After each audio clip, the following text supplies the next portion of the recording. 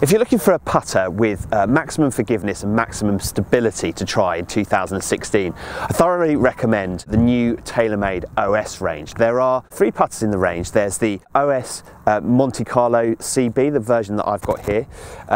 There's the Spider version. This is the sort of shape that you would have seen Jason Day using to great effect in the past. And there's a sort of more classic, TaylorMade call it the Daytona putter, which is sort of classic heel and toe finish. And what they've done here is they've increased the size of the putt head, increased the weight of the putt head, and counterbalanced it with weight at the end of the grip. They've also raised up the alignment markings in the back of the head just to make aligning the putter a little bit easier. And for me, having tested these putters today here at the London Club, the performance is quite unlike anything else I tested actually. We had pretty much everything that was on the market here today we had the chance to test. And this shows that innovation really can be found in the putter market. The technology that the manufacturers are bringing in and the work that they're doing in the R&D departments is really there and is really visible to see. For me, the standout putter of the 3 was this Monte Carlo version.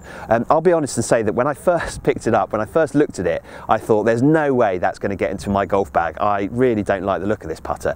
But as soon as I started to hit putts with it, the feel, the flow to my stroke that it was able to give me really made the performance stand out above anything else I used. I think the use of the grey look on the top with the red frames the ball beautifully. And the other thing I really liked about it is it's quite a low profile head, so it doesn't sit too high off the ground. It feels like the putter sits nicely in behind the ball and you get that real sort of freedom of stroke that helped me hold probably more mid and long range putts than I've got any right to expect. So I'm not the best putter in the world, I'll be quite open and honest about that. And all the technology that TaylorMade have brought in, both with the aluminium insert to help you with that feel, to help distribute weight around the head, and the counterbalance technology they've brought in here, all work in the same direction. They all work to give you as much stability and as much forgiveness as possible. So those little strikes out the heel and toe will go similar distances to the strikes right out the middle, and also the stroke just felt so much more stable and had so much better rhythm than my